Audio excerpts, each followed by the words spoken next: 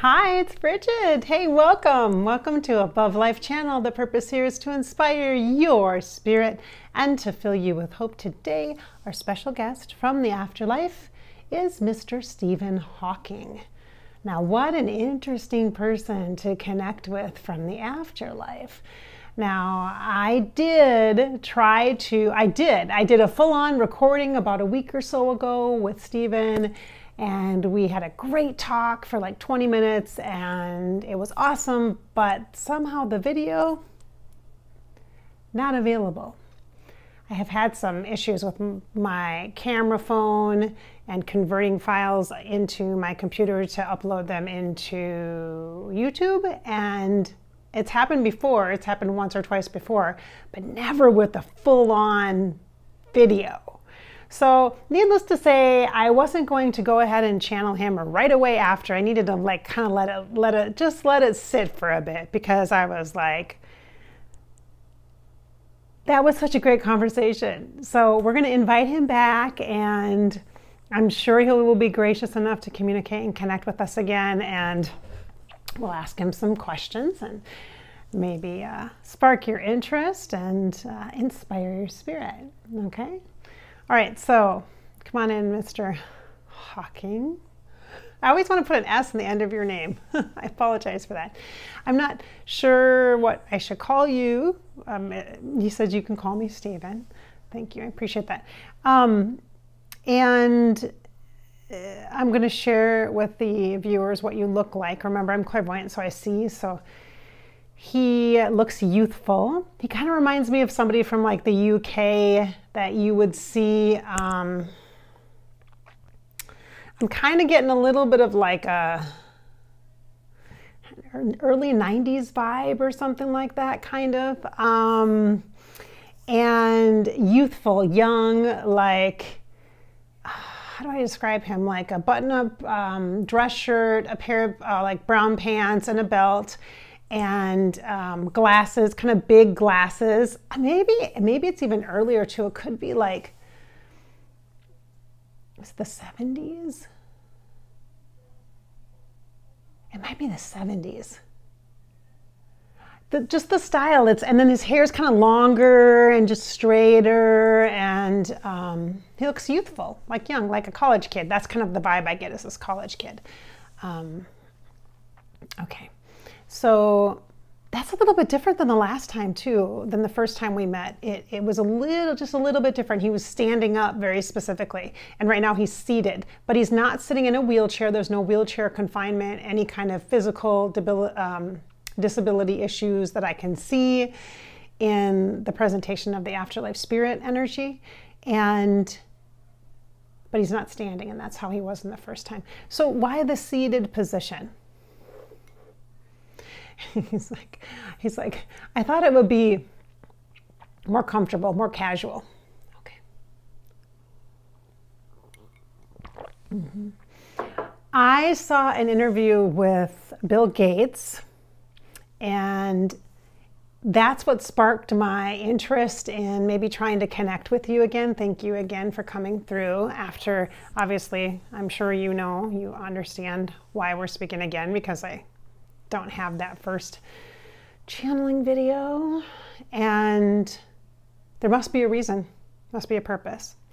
So looking forward to reconnecting here. But I was watching a Bill Gates interview, and he reminded me of you. He kind of looks like you to me, except your hair is like not quite as, his is a little bit more wavy and stuff, and yours is more straight. And so it kind of reminded me of you. It had a similar vibe. Are you familiar with Bill Gates? Have you met? Did you meet? We worked on something together. He's saying like we worked on a project, or we worked on something together. There was something they worked on together. I don't know if it's philanthropic. It's science, some kind of science type of a thing, but for humanity, like global climate. And okay, so now I'm remembering some stuff, you guys, from my first conversation with you. So we talked about, you mentioned climate change in our first conversation, and I know that you're like a cosmologist, which is like the study of the origin of how the universe began. And you guys, this is so clunky. I apologize. I feel so clunky because I don't know that I've ever rechanneled anybody. This is the first time I think I've done that. Like knowing I have all this information in my head from our first conversation, and I want to make sure it comes out in this conversation. So I'm trying to recount it, but at the same time, I want to hear what your new information is, because clearly there's new information. So some of the key points that I can recall off the top of my head from our first conversation, maybe I just should say that, share that with the viewers, is the climate, passion for climate change and understanding of this, like there's a sense of urgency or this almost inevitability of the climate changing, of the weather patterns changing, of challenges that result in food, concerns with food distribution and things like that in the future, like could be many years in the future. And yet there's this feeling of sense of responsibility, and the urgency that comes with the energy that you brought forward in the first conversation was about that we have to pay attention to this now. And I myself personally don't have a lot of any kind of political connections or ties with like the global warming, the community against global warming, or you know, those kinds of, like, I'm not in an environmentalist movement specifically per se. And so I didn't know that I would I didn't know that I would hear that kind of thing from you. And so that's kind of surprised me a little bit, just a little bit, but it does make sense, I guess. But so that was one piece that came up in the first conversation.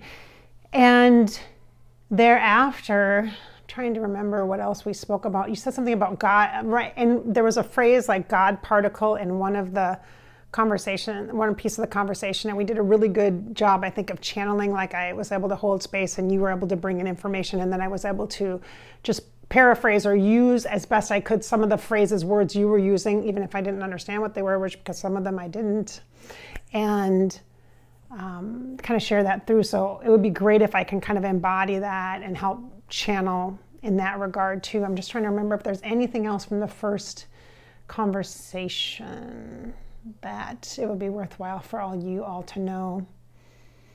He did change his, there's this thing about having a understanding of the, I wanted to ask him about the afterlife, and we talked about it, and I can't recall that really much. I don't remember what he said or what he shared, because it was kind of this like transmission kind of thing. And so I want to touch on that again, specifically asking about the afterlife, but the do you believe in God question, because during the research that you had, there was some talk about that, and did you change your mind on like creation of the universe and that kind of a thing? So, and the answer was yes, a bit. And I also wanted to say too that you had a great sense of humor. I just think it was it was funny because it's subtle humor, but you totally pick up on it, and I can tell that you have this great personality, and I can hear you very clearly. You speak like just anybody else, with your voice, and so. All right, I want to share that. Okay, so okay, that's done. All right, now let's pretend like we haven't talked. If I can try to do that. You guys, I just couldn't let this one go because he was so great to talk to, so great. All right, so let's begin again. Gosh, we're at like 9 minutes here, and I'm just kind of getting into the channel. All right, so he's like, I don't have any place to be. He's like, I don't have any place to be. Ooh, time, let's talk about that. That's interesting. Let's talk about the concept of time. Stephen, can you explain to us, help us understand what time is, specifically from your perspective now and the afterlife? Yes, we can have this conversation. I think it would be more important for us to revisit the conversation, the points that we made previous, which were, you asked me where I was, what this was that I am in or speaking from, or how it's possible that I'm able to speak to you. I think that would be a good place to start. Let's start at the beginning. Okay. Yes. All right. Okay then. Thank you. oh my gosh, I'm so like, my energy, I can feel the info, and there's a lot, and it kind of blew my mind last time too. So I'm going to kind of try to make sure I'm grounded as I'm receiving this energy and information. Okay. I can hear a lot of vibrational changes. I can hear the energies attuning. So where are you? Where are you coming to us from? It's like the atmosphere. In the human mind, the concept of heaven is something that many people share. And it's not altogether inaccurate, but the concept of heaven is built from belief system and created to help, how does he say it, temper expectation and to calm fear, but also as a form of control. Oh, wow, that's right. You are a mega truth teller. You are a mega truth. He's a mega truth teller. He just says things very straight. And I respect that. I have a lot of respect for that. Mm-hmm. I knew you would, he said. I knew you would. So the afterlife, are you talking to me from the afterlife? Or let's just say it this way. Are you communicating from the afterlife? When you say the atmosphere and are kind of joking about that. We're sort of like, it's very true, we are sort of like the gaseousness that's around planets, or that you would see or consider stardust in your terms, not in scientific terms, but in what you might see as the collection of energy that is expelled from a planet, or perhaps from two objects colliding in the universe. And then there's this sort of dust that happens. I guess you could say I'm sort of dust. Stardust, maybe. That seems a little metaphysical for me. And for the scientist, it is not about matter or mass. There's no such thing any longer when there's no body that's attached to this energy that is expelled from the body. Stardust, yeah, dust, gaseous, kind of, you guys, what I'm saying is literally like this gaseousy cloud around like some kind of a object, like a rock in space kind of thing. And that's what I see, is this kind of dust. And then there's light around it. That's what I see. That's literally what he's showing me. Like, I see that. He says, that's very accurate. Okay. So we're not matter or mass. You don't have a body. But yet you are communicating. How is that? Oh, wait. I'm trying to think. We talked about multiple dimensions and things too in the previous conversation. So we have to talk about let's talk about time and multiple dimensions too when we get a chance. Let's not forget that. So you're kind of like stardust, blah, blah, blah. Okay. I'm so technical. Do you like it? All right. So,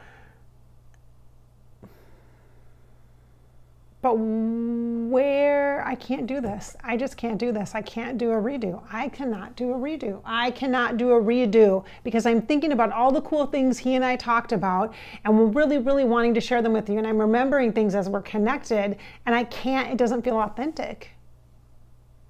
We talked about time and how there's different dimensions of things, which are really basically kind of like levels or like steps, like on a staircase, different levels, but not one is better than another at all. And that we have all these access to all these levels, places, but there's really no place. There's no such thing as a place, just like there's no such thing as matter. And so even though he can speak to me from the afterlife and share with you afterlife information, it's really infused knowledge, which is really just energy. So I'm really just interpreting the energy, forming it into words that match, the energy matches with words in my brain as I'm speaking them out to you, which is how there's a voice to the afterlife guest, Stephen Hawking.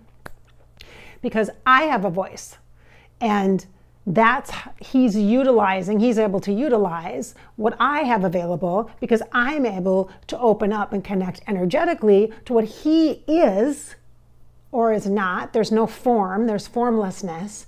And so that stardust energy, or that, like, I hope that doesn't sound disrespectful to anyone, especially if anybody's lost anybody recently. I super duper apologize if you're super sad about that.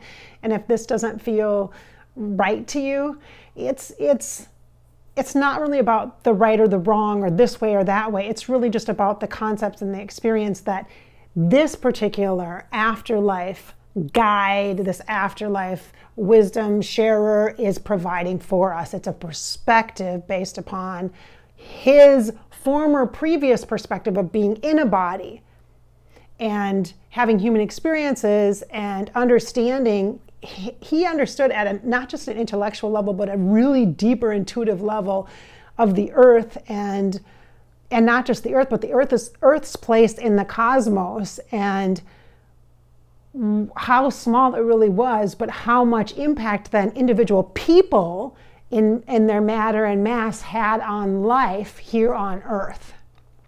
So that's the deal, okay?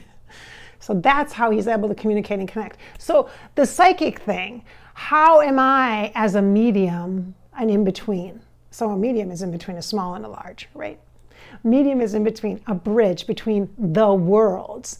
But there's not two worlds with a little bridge in between. There's multiple steps of different ways to connect. And so another psychic intuitive medium, or you just trying to connect, you might use different form like writing. You might use different form like doing a meditation to connect. You might use a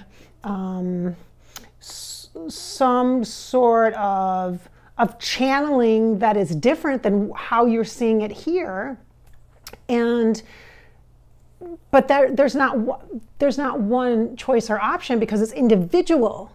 Because we have individual experiences, our energy is based on vibration, based upon the accumulation of our individual experiences, based upon past lives and present lives, as we project into the future.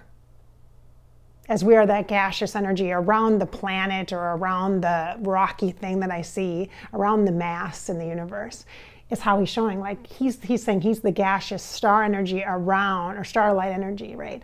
Around that planet or that object. That object is representation. It's like a metaphor of the human body or the reincarnation coming back in. So we didn't talk about this before, but are you reincarnated?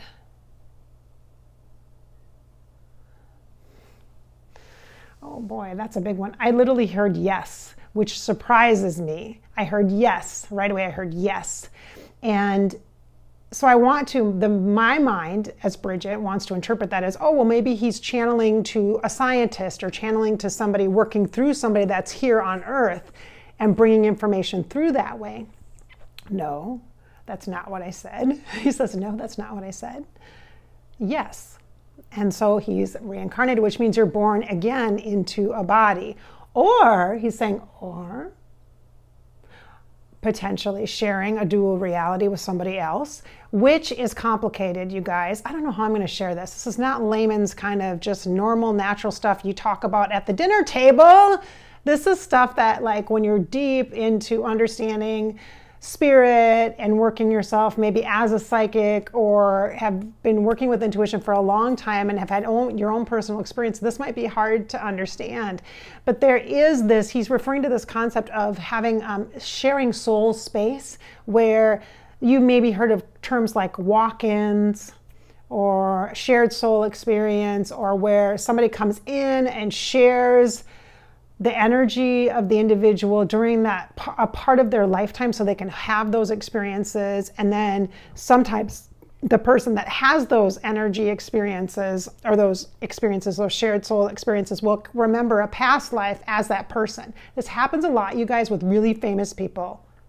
Like Marilyn Monroe, for example. Do you know how many people have emailed me and said, I was her, I was her? I'm like, yeah, okay. The reason why you feel that strong connection is it's possible that you had a shared soul experience with her. She embodied it. You shared the experience with her, so you could benefit from it. It's totally possible, yes. So it's not like a 1-to-1 ratio, you guys. The soul is far more vast and complicated and beautiful and mysterious than we will ever know in our human body. And so the best way that we can learn about that stuff, besides going to the afterlife and having to come back again, which then you kind of forget because you re-enter and then your human body and then your brain and you have to start all over again, is to channel or to use a mediumship connection like this. So I'm going to keep trying this, you guys. Let's keep going, okay? You guys going to hang in there with me? You know, you guys know it's been a while since Bridget's done some channeling, right? At least publicly for you guys. And this one could be, I mean, it's tricky when you talk about anything to do with religion and things. It could be a little spicy for people, you know? So we're just here to talk legit, real experience that I'm having, right? And sharing with you. Okay, wow, okay, that was big and profound. Thank you for sharing. All right, so do you want to hit the dot? Let's just hit the nail on the head and go right to the big the big question about the God, okay? God. Talk to us about God. Help us understand, what is God?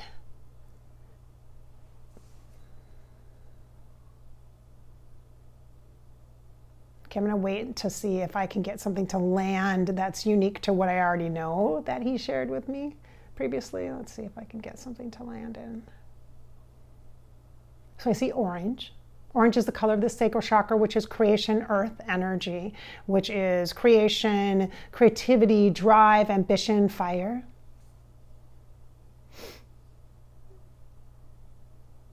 Okay. Right away he says pain. So is there a God? Explain to us what God is. Yes, it's your mind. Wait a minute. Did I hear that accurately? It is your mind, or it's in your mind? Your mind thinks. Perhaps your mind believes. It is the director of your reality.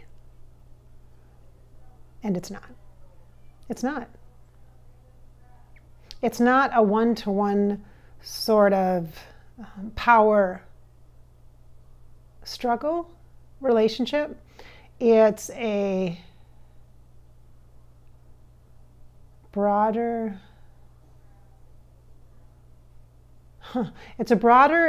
it's based upon actually a fear of extinction, to outrun what you feel is going to cause you your downfall or failure.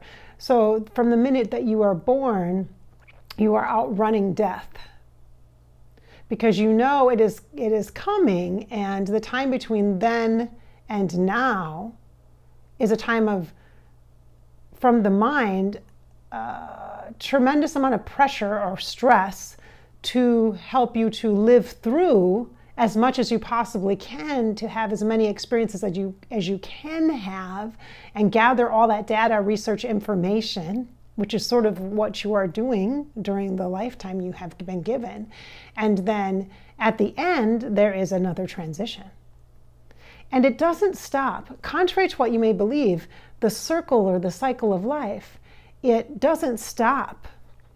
It's not this, I've said this before, there's not this straight line, but he shows it as a continuous line, like an infinite line. Like life is like an infinite line, and he's showing me all these numbers, infinite, infinite, infinite, infinite, infinite. It just keeps going and it keeps going. The reason why we connect it to the circular energy is to understand that it's more like the spiral shape with multiple circles, circles, circles, circles, circles, circles. And the multiple circles aren't even connected one to another. They're just circle, circle, circle, circle, big circle, little circle, little circle, little circle. That kind of thing is what he's showing me.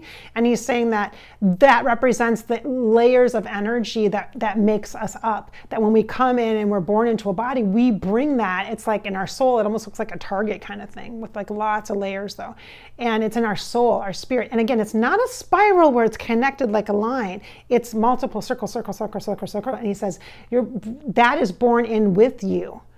And that is just a simple, what you would refer to as a pattern.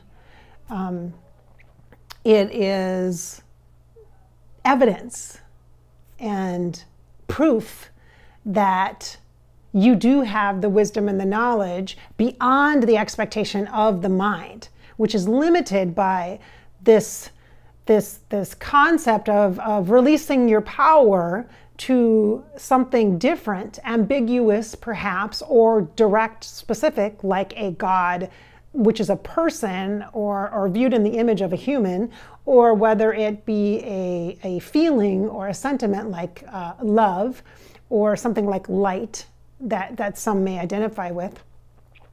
It is about understanding, it's in a way it is about transcending the mind, so that the mind is God, is that the mind is the servant of something greater, and that its only job is to get you to the pinnacle or the point of completion of this line or this cycle, which is death.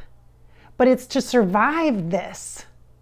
And so the mind sees life as living as a series of challenges, and it's almost like a game, trying to figure it out, the next move to make, that there is this way to cheat the system, or this right way.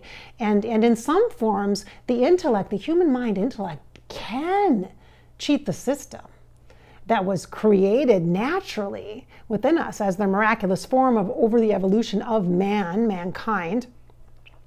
And from our animalistic traits in nature, there are ways to cheat the system and to trick our animalistic instincts or our primal instincts into not just being submissive, but harnessing the energy or the power of those animalistic or primal instincts and using them to help us not only move through the stages or the steps or the experiences of your life, but to help you be more successful, to turn up the adrenaline, which is another piece, this biochemical reaction that you actually have when you do something perceived as accurate, good. It's like the parental figure in your mind, approving, or in some cases, many cases, disapproving. And how when other people talk down to you, that can be motivation to prove them wrong. And so through this, it's like a survival instinct or a natural primal instinct or a biochemical reaction response that's happening. And so in many ways, science, and including psychiatry and other studies of the brain or the body, etc., or of the environment, of the universe, the cosmos, has noticed the mechanics of the parts and the pieces of what creates this sort of response, and you can create it. You can make it happen or force it to happen. And that can be dangerous in some ways.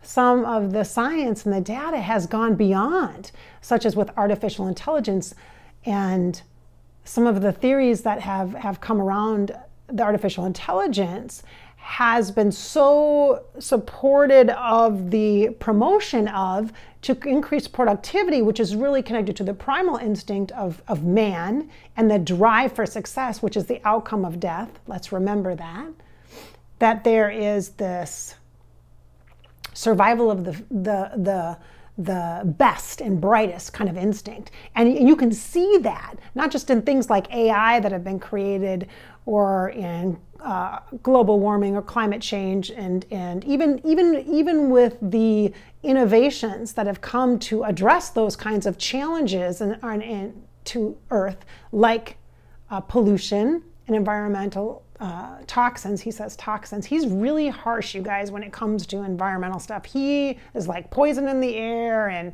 exhaust of cars and manufacturing. I mean, he's really harsh on it. He's like, because there is no negotiation. You can see clearly the cause and the effect. You can see clearly. So there have been some innovations and improvements to, green energy, etc. But even that comes from this need to compete and find something, make a breakthrough, leave this leave your mark, and that comes from the mind, like the ego, not even the intellect, but the ego, and that comes from the parent or the God role of the need for approval. So the God in a religion or a faction of judges at the end of the life. So once you live and you end up at the death point, the goal is to keep you alive as long as you can so that you can have these opportunities to prove and to be able to then show at the end of the life, at the end of the experience, at the death, the time of death, how valuable you have been. And so too, then God, the parental figure, will give you approval, will praise you and not punish you or judge you or in any way. So there is so many parts to this that makes it complicated to understand. And then there's many ways that you cannot understand because I cannot convey it through you energetically, Bridget, is what he's showing me. So he's showing me those circles, just concentric circles, not connected together, but in the solar plexus, and that energy is born into us. So what do the circle levels of circles represent? Because I want to be like, are they dimensions? Are they levels of development? Are they cycles in our lives? What are they? They're all of those things. They're all of those things. They're evidence. Evidence for you to be able to step up to an opportunity to look at something from a different perspective or level. So it is all of those things. So if you think about it in terms of accessing knowledge or wisdom in a library, you could access, you go to that one particular, an email address, and you get to that one place in the library or the number of that book, etc., that resource, and you get to that one place. That is one of those circles, but it is one dot, a sliver of that one circle. Okay, so it's wisdom, layers of wisdom and knowledge. Does it have to do anything to do with past lives? Like, can you talk to us about past lives? It's not programmed in for humans to be able to access and know with certainty their past experiences as human. Now, it would make sense, wouldn't it, for you to have reference material, for you to be able to look back and learn in this life from what you learned to that life and use that information knowledge. But you have to understand that it has been infused into the energy of that, I want to say grid, but he's showing me the circles. But it's not like a file or a book that you pull out and open into this chapter. And chapter 7, Bridget was a maiden in the United Kingdom. You know, it's not like that. That would mess with the mind so much that you would be off track and curious about historical things and places, and you'd be so distracted by these other experiences, as curious and interesting or fascinating as they might be. Are they really serving you here?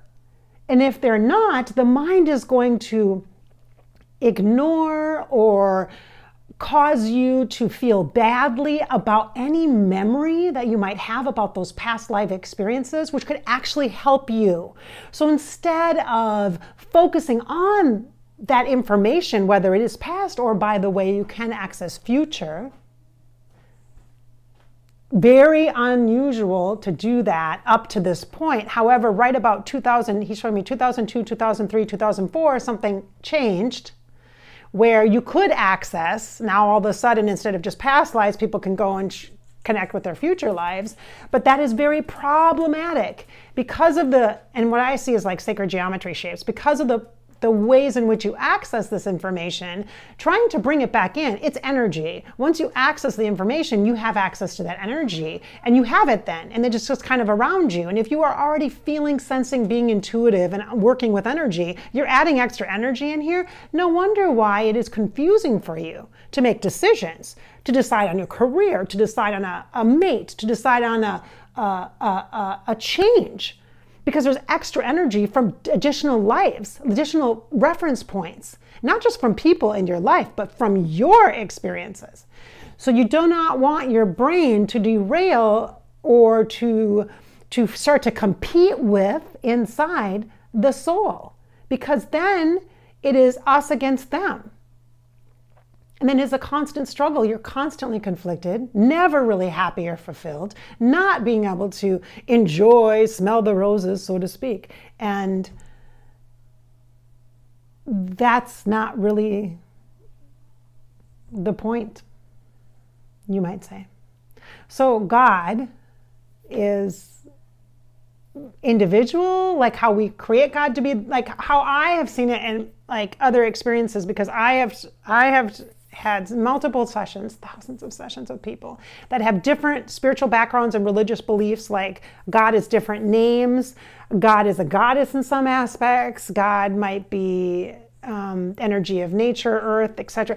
Like there's so many different things. There's multiple deities, or there's no deities, or what have you. What about people who are like atheist or don't even believe in any of that? Then what? He says you might think, is that me? Was that me at one point? He's like, was that me at one point?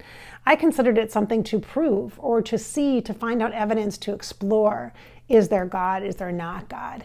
And there's scientific proof that the way the universe has been created is just through natural scientific interactions and chain reactions. And yet there is also a piece that is not explainable. There is a mystery. There is a great mystery. And in that mystery, that is God. And God is actually the collective believing in something greater that transcends your human life experience, and that will then gather your energy upon releasement of the body to have a sense of belonging and a reconnection, a place to be. Not a physical place, but an ethereal place to be and to belong. And that's what you really want in your human life experience, is the belonging. We all want that. So yes, I do believe there is higher intelligence, yes, in the form of guidance, guides, saints, whatever you may worship, pray to, or communicate with. Yes, I believe there is that. Okay, so you believe that now because you've hung out with them, or you believe that because when you were a human you figured that out? I am going to have to stop this video, I think, because I think it's going to get too long and I won't be able to upload it on YouTube, you guys. Not going to be able to do it. He says, no, I didn't have experience with guides or intuitive experiences when I was a human. I had feelings and sensations, and I felt peaceful. I felt love, I felt connected, but I didn't have one-on-one experiences, no, like your archangels, for example. But yes, they all exist. All of these things exist. Okay, you guys, I got to wrap this one because I don't want to have problems with the upload. So this is Bridget. We've been talking to Stephen Hawking. I'll do another video. I'll just turn this one off and start another one, and maybe do a bonus one for some of my Facebook people or something like that. Okay, so thank you so much for being here and hanging out with me and feeling through this clunky, chunky process with me today when we've had a conversation with Stephen Hawking and the afterlife. Thanks for being here at Above Life Channel. I hope we've inspired your spirit and filled you with some hope. We've certainly given you some stuff to think about. Thanks for being here.